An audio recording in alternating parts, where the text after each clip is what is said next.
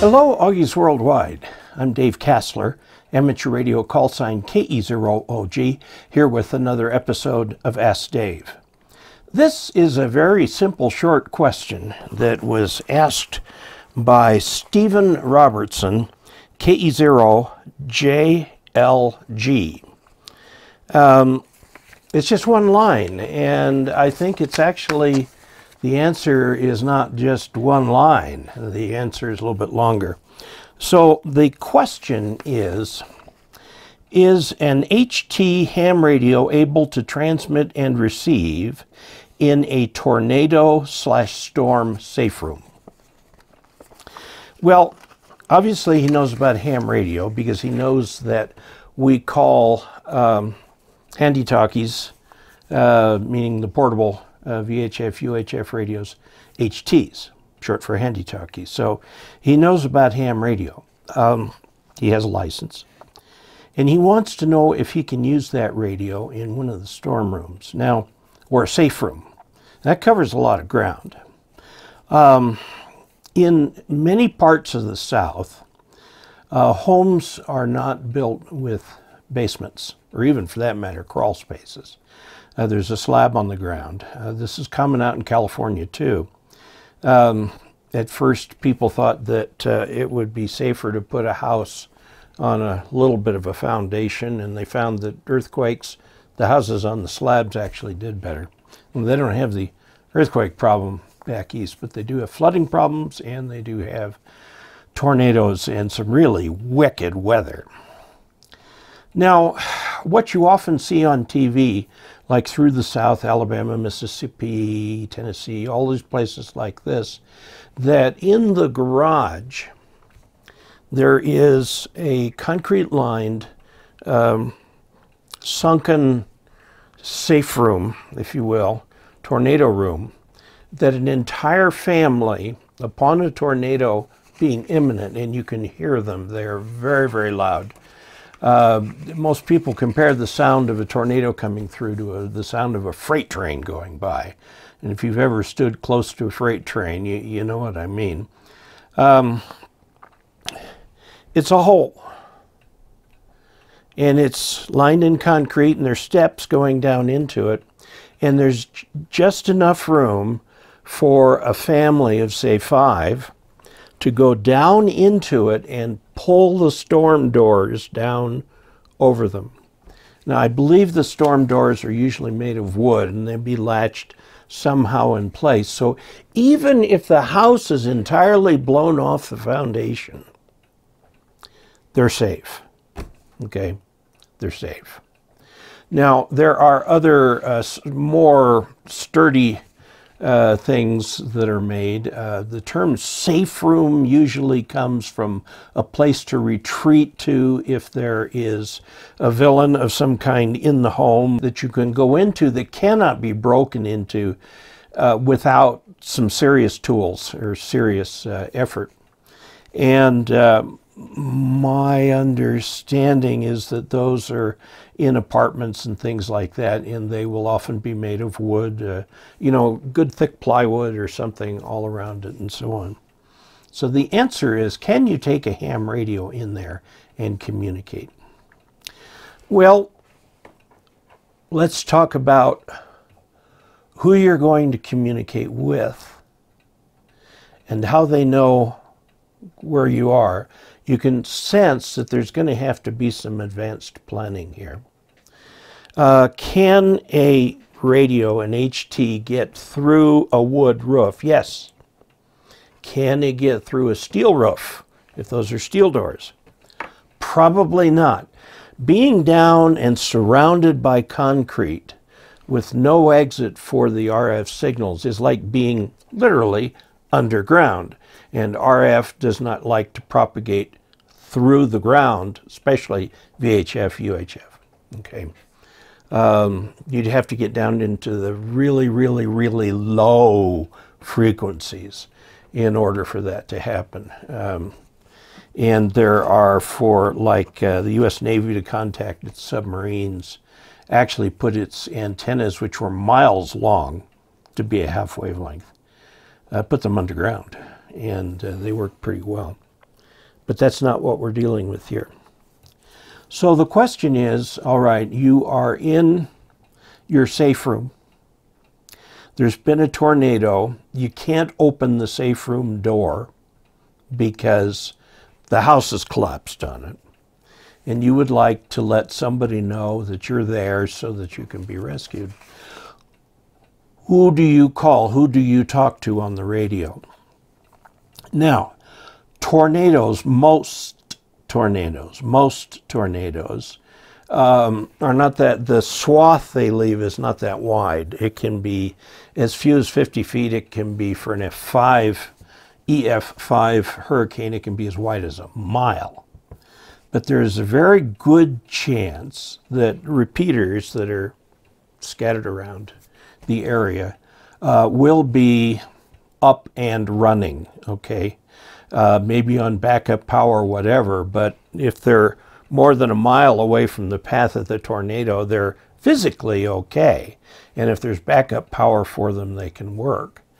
And you can have a list of those. You can have your club memberships. You can have done drills with your local ARES, which you are, of course, a member of, right? To know what to do, assuming that that radio can get out if held close to that wooden roof, because the wood will not inhibit your radio signal very much.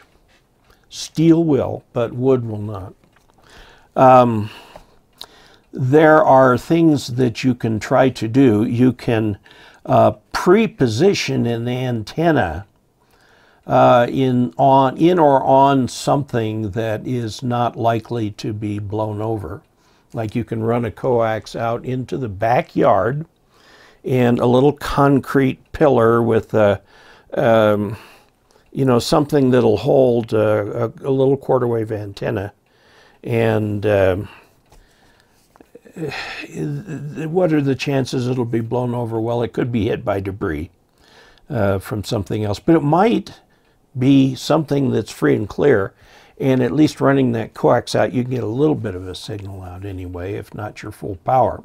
Okay, your HT, of course, is always sitting in the charger, although with lithium batteries you can't really do that. You will want some form of power in your hidey hole. So who are you going to contact? Well, if you can get to a repeater, you can just contact somebody. The thing, of course, is that the repeaters will be busy. And if you don't have a strong signal, you may find it hard to break in, because FM tends to accept the stronger signal and ignore the weaker one. Another thing that you can do if your club has, say, an ARES plan or an emergency plan or something like that, it can plot on a map the location of hams who are participating so that they can see at a moment's notice this tornado went right over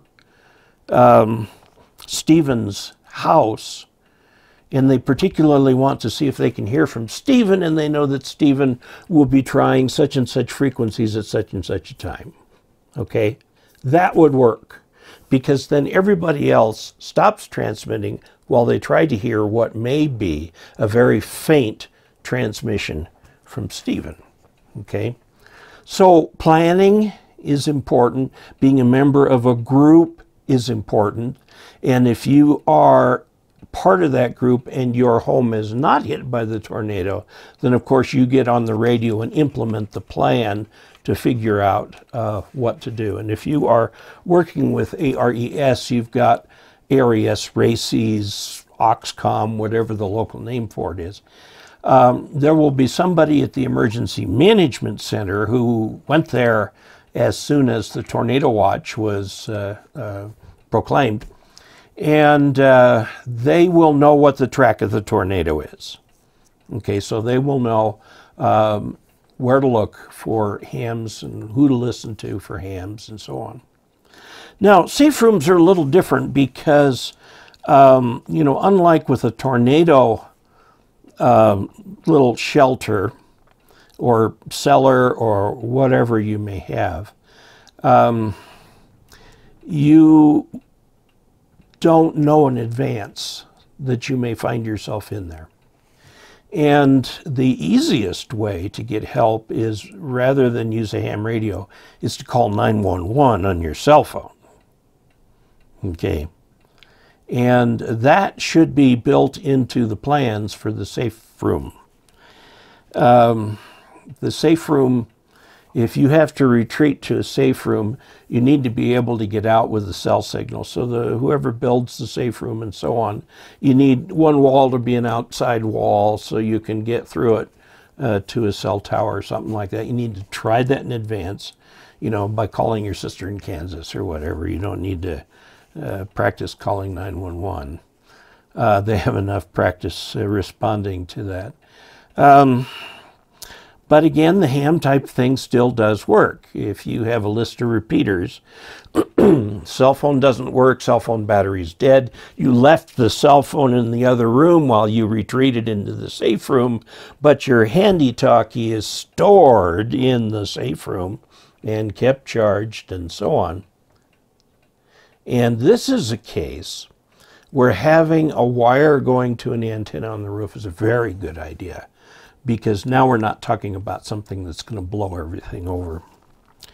I've got to tell you, as far as the tornado, I have never experienced a tornado. My son came very close to experiencing one on the day he graduated from middle school, and my wife was about a quarter-mile away at a Safeway, which is not very far from the King Soopers that was recently in the news.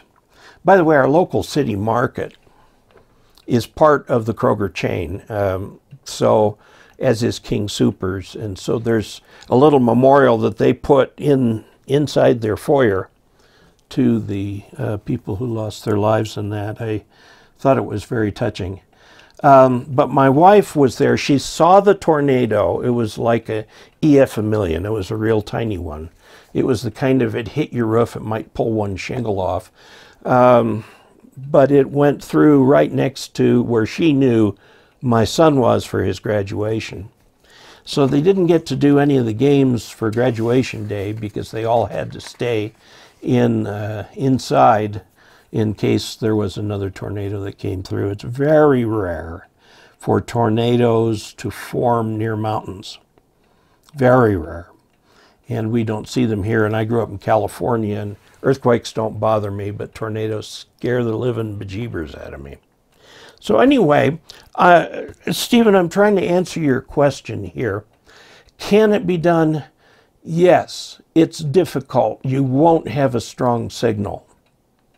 If you can put in some antenna in there that goes out away from the house and is independently held erect, even near the ground, that can be good. The biggest problem with it's not blowing the house completely off the foundation, because then it's easy to exit the safe room and you're safe. It's when the debris from the home falls on that and you're stuck in there. Now, I suspect that the police know that, you know, in a particular neighborhood, how all the houses were constructed with their tornado or storm safe rooms. The biggest thing that would scare me would be flooding at the same time. So you want this to be on a slightly raised platform so that floodwaters out here don't get into that. Well, that was kind of a somber Ask Dave there, but, you know, ham radio saves lives. And if you are prepared, ye shall not fear. So be prepared. Work this out with your other club members. If there's nothing going on there, volunteer to start something and carry it through so that there is some mechanism as part of the ARES plan and the county or city disaster preparedness plan to where hams can be heard, found, and rescued. So If you'd like to help support this channel financially, you certainly may do so. Go to dcasler.com/support. There are a lot of ways there that you can do that.